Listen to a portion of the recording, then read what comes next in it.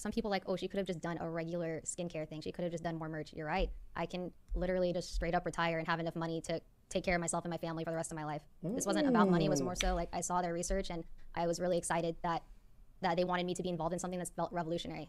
Like, I don't need the money. I don't. In fact, it doesn't nearly pay as much as merch does. That's for sure. I don't think you guys understand what a week of merch did. It's just, if I really needed more money, wouldn't I just sell more merch every week? Like, it's not, I'm not. No, I don't agree. You know, chat, guys, listen, these are not industry secrets, okay?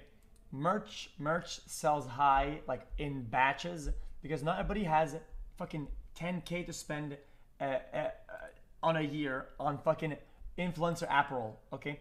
People have a little bit of money pulled up, and sometimes, I'll buy this, but they're not. A skincare product, it's like almost like a microtransaction, and merch is like selling a game. Does that make sense? That's how I compare it.